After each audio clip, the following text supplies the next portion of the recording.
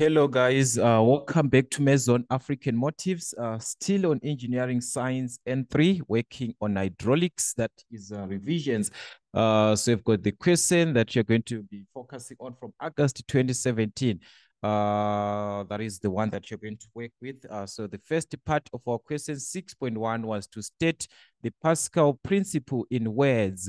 Take note, this is given in words. Sometimes they might ask you to draw a diagram to present that, but here it's in words. So remember that if the pressure is applied on an enclosed system, the pressure will spread evenly through the enclosed fluid and be the same throughout. That is the most important part, that the pressure is going to be the same throughout. All right, so that is what we are given from the Pascal's principle in words.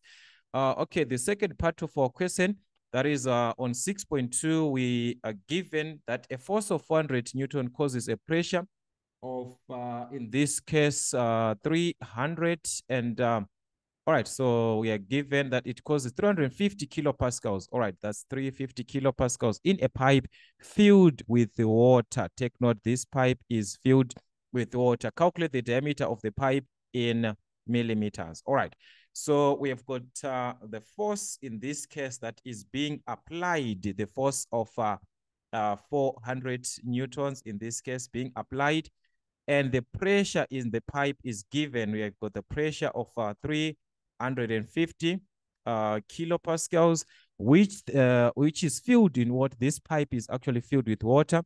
So from water, we're actually talking about the density and so forth, but let's see what we have from there. We are asked to calculate the diameter, but this is supposed to be given in millimeters. All right, so what is it that we are going to apply from this? We've got the pressure and we've got the force. Remember that pressure can be calculated from the force and area. So meaning to say we can play around the formula for pressure, since we know that pressure is equal to the force over the area in this case. All right. So what it means is that we can be able actually to calculate our diameter from the area, because we know that the diameter from our area, we can have our diameter, since area is given as a pi d squared over 4. So meaning to say, if we are able to calculate the area, therefore we'll be able to calculate the diameter from there. So how can we calculate our area? Because we have got the pressure and we've got the force. So let us calculate our area first. We can simply make A the subject. We cross multiply. That will be P times A, which is PA is equal to 1 times F, which is F. So to find A, we divide by P, which is our pressure in this case. That is going to give us the formula for area in this case, meaning to say our area is going to be taken from force over the given pressure, where we are given in this case our force being 400. So we've got 400 divided to the pressure, which is 350 times 10 to the exponent of 3. Remember, this is given in kilopascals. So kilopascals, that's times 10 to the exponent of 3.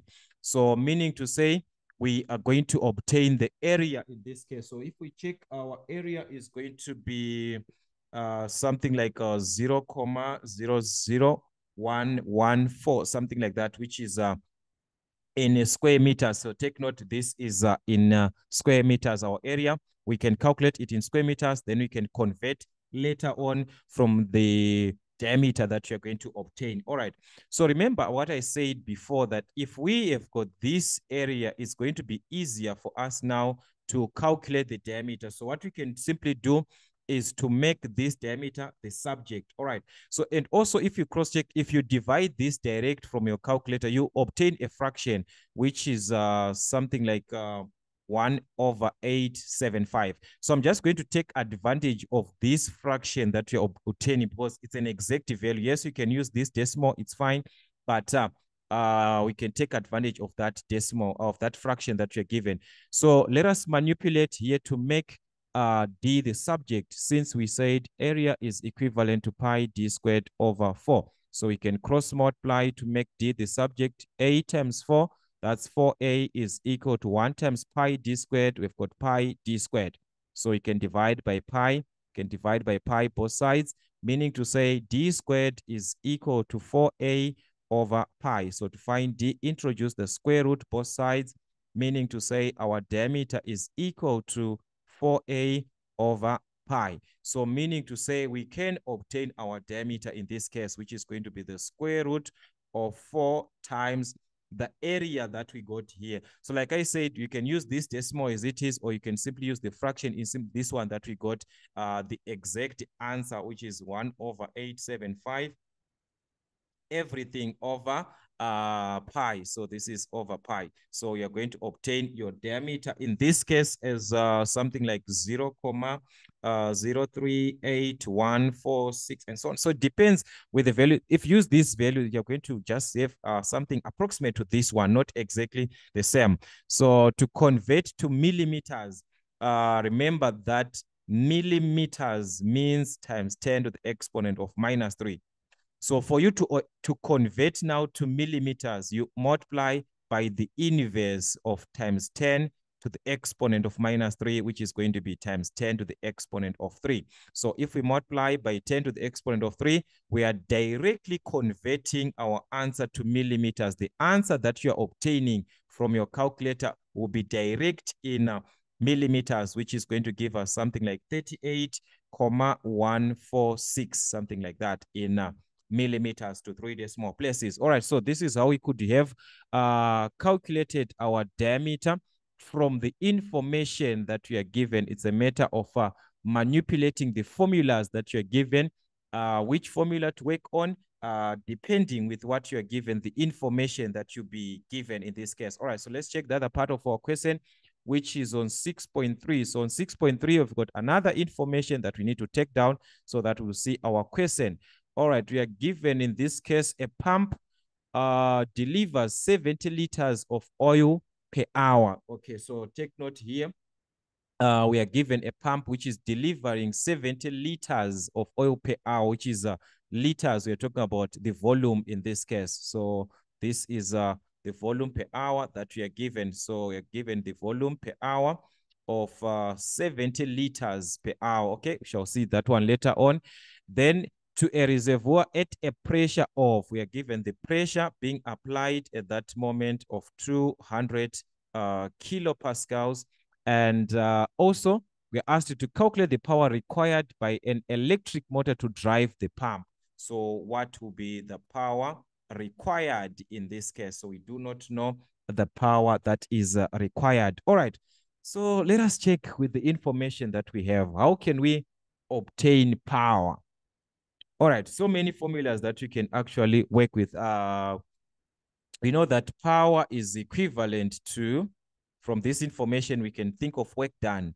Power is equivalent to work done over time taken in seconds, which is actually work done per second. All right. But the same work done can be calculated as our work done. Remember, it's equivalent to the pressure. So work done is equivalent to the pressure times the time, not times the volume.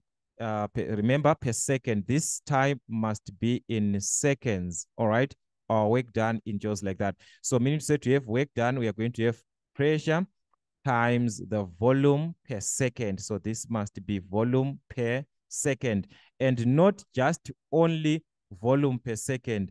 Our volume in this case is supposed to be in cubic meters. That will be volume per second, which means cubic meters per second.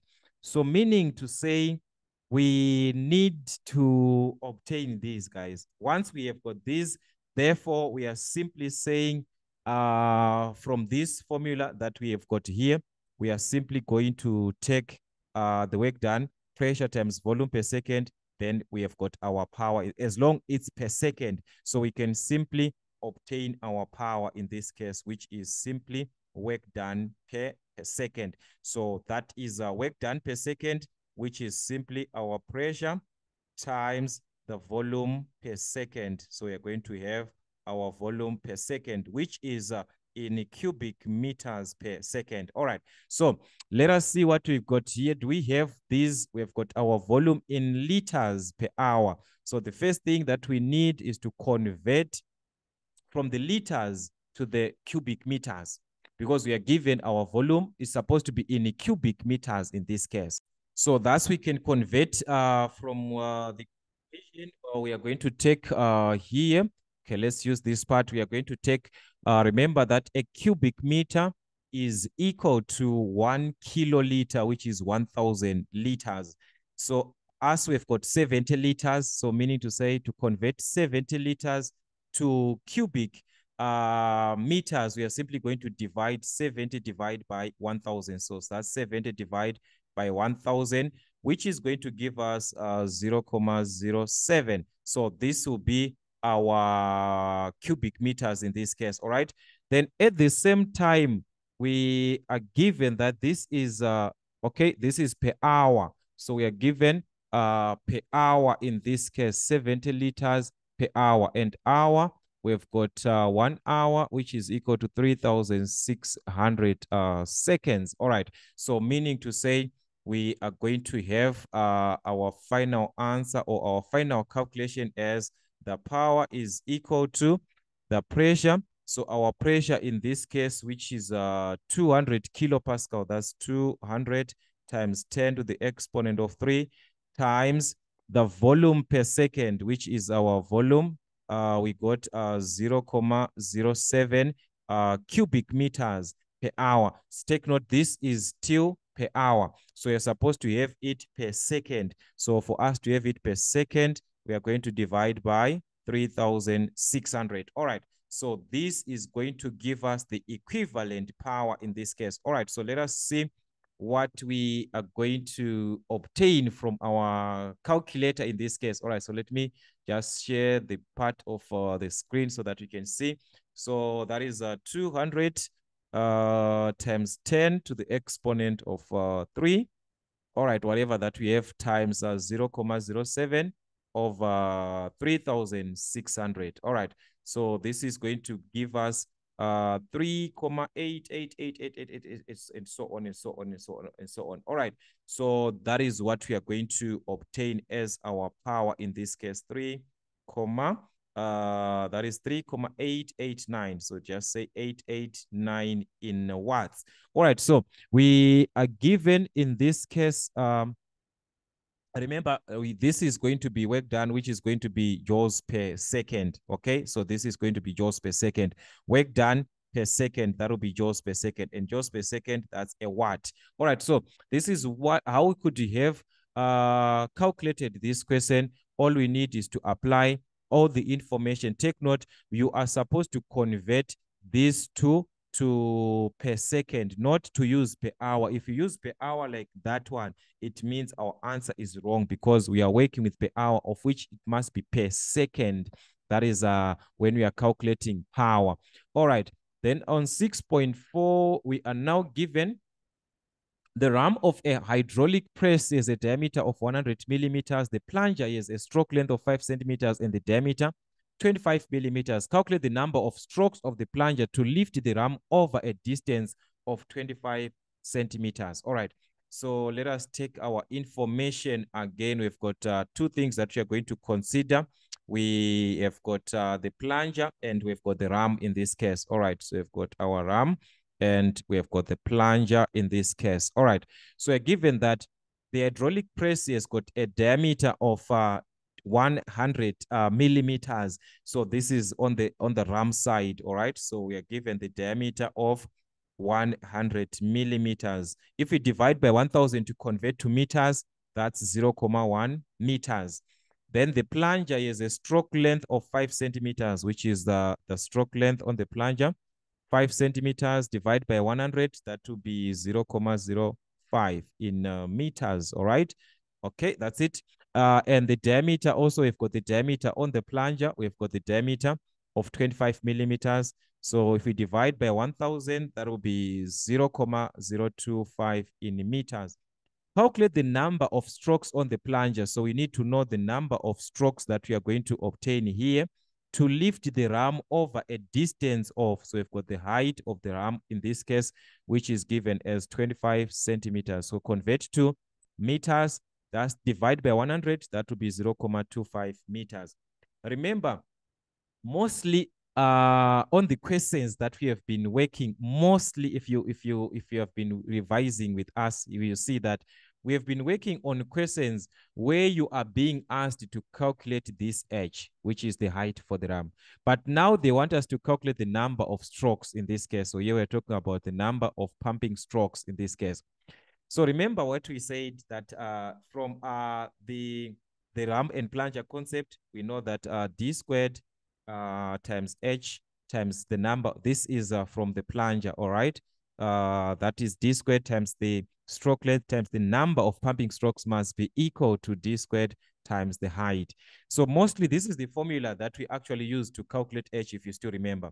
But now we are given the h. We are not calculating h. We want to calculate n, the number of pumping strokes. So meaning to say, we can simply make this the subject if we divide by d squared h both sides by d squared h both sides. So we can cancel and remain with n. So n is going to remain as d squared times h over d squared times h, where this part here on top is representing our ram, all right? So this is for the ram and this is for the plunger, all right?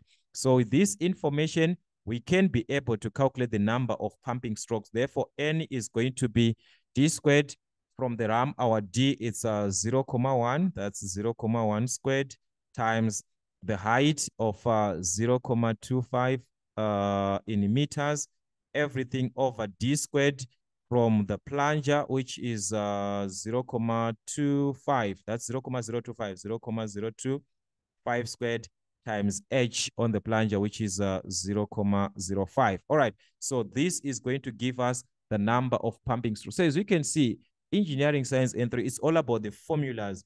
All right, so that is what you're going to have in this case, which is going to be 80. So we're going to have 80 pumping strokes in this case. So these are 80 pumping strokes. So that is how we determine with the information that we're given, that was the appropriate formula to work with. So sometimes maybe we might have another formula or something that you're given that has got a certain formula. You work with the information that you are given. Each and every information has got its own corresponding formula. So that was it, guys, on hydraulics question, having a total of 12 marks from Mason African Motives. Till we meet again.